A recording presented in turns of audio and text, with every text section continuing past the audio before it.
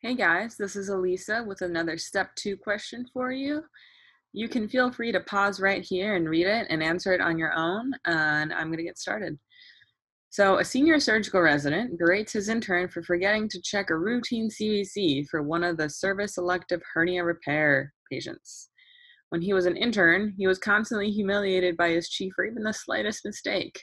Which of the following psychological defense mechanisms is the senior resident demonstrating? So, um, what is important here? So it's a senior, right, who's braiding someone below him, so an intern.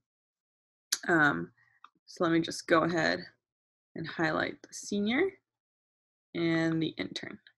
So when he was an intern, he was constantly humiliated by his chief. So now the senior is basically doing exactly what the chief did to him. And the question is, which defense mechanism is he choosing? This is a very straightforward question. If you know it, you know it. But if you don't, it could be a little difficult. So let's go through the answer choices.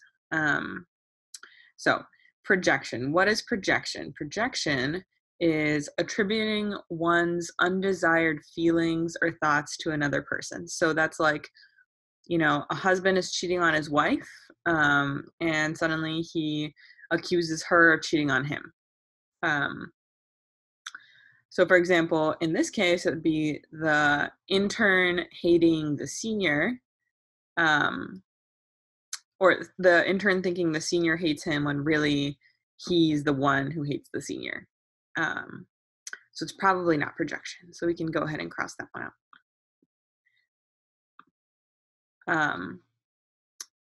Reaction formation so projection and reaction formation are probably going to be the two answer choices that you see the most and are kind of the most well-chosen answers. So reaction formation is transferring an unacceptable impulse into its polar opposite. So let's say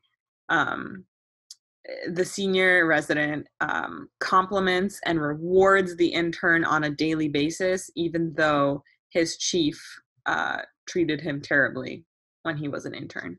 So in this case, this isn't what he's doing, so it's not reaction formation. Or, for example, when somebody yells at you and you're really angry and you transfer the opposite feeling onto someone else. So someone yells at you in the morning and you bring a cake for your coworker the next day. So definitely not reaction formation in this case. Identification. So identification with the aggressor is a common phrase that you should remember. And in this case, that's definitely quite a good option. So the senior resident is identifying with exactly what his senior resident did to him. He's treating the intern the exact same way. He is basically identifying with the aggressor. So that's a pretty good option. We're going to leave that one uncrossed out for now. Regression is exactly what it sounds like. You are regressing to a childlike state. So let's say, every day after work, the intern starts crying and having a tantrum, and then the next day he brings a stuffed animal to work. That would be an example of regression. Or anyone having a temper tantrum which is not what the senior is doing.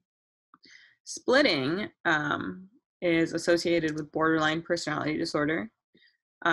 It's an all or nothing view about a person or a subject. So either you're completely wonderful or you're the worst person on earth. Like a patient classically comes to the doctor gives him Norco. Oh my goodness, you're the best doctor I've ever had. Thank you so much. The next time the doctor says no, you should still have Norco from your last visit. And suddenly this doctor is, should have his license revoked and is being threatened to be sued by a patient. Definitely not the case here. And then finally, passive aggression, which is something that probably comes up less on step exams, more in real life. So it's expressing aggression toward others indirectly through passivity, failures, or any illness. So the senior resident, let's say, would delete orders every morning that the intern placed, even though they were correct, but just so, he'd have to make the intern think about it or redo it.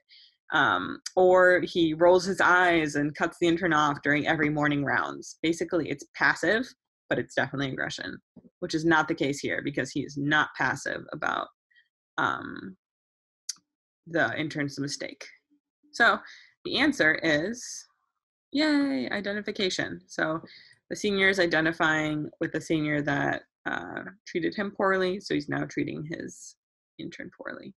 And I'm going to scroll down to the answers just so you can read everything that I just explained and understand it for yourself.